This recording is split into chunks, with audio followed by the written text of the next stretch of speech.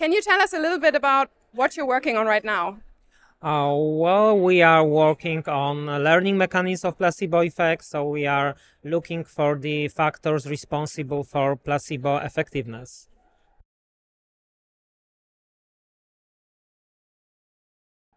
Is that something that is it's more basic research, or it can also be applied and be relevant for patients in daily clinical practice? So we definitely do basic science.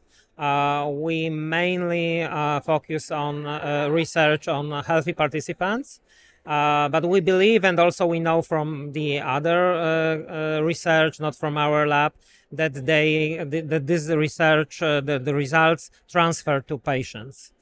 So, for example, if we are working on learning mechanism, then the patients also learn. So we know that, for example, the previous experience is so important. So especially the negative previous experience. So if the patients have previous negative experience, the next, even if active and effective treatment may not work as well, and even may not be effective, although objectively it should work.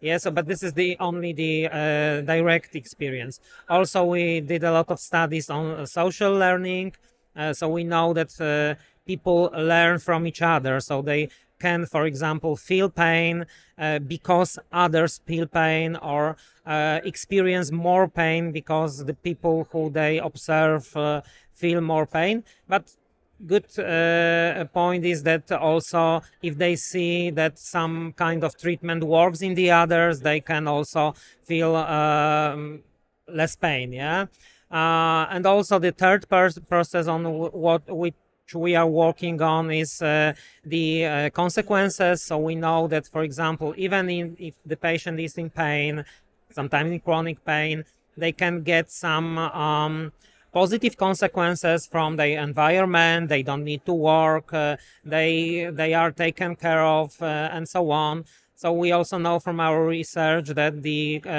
rewards can shape the shape pain and shape also positive effectiveness of treatment. Yeah, that's super interesting.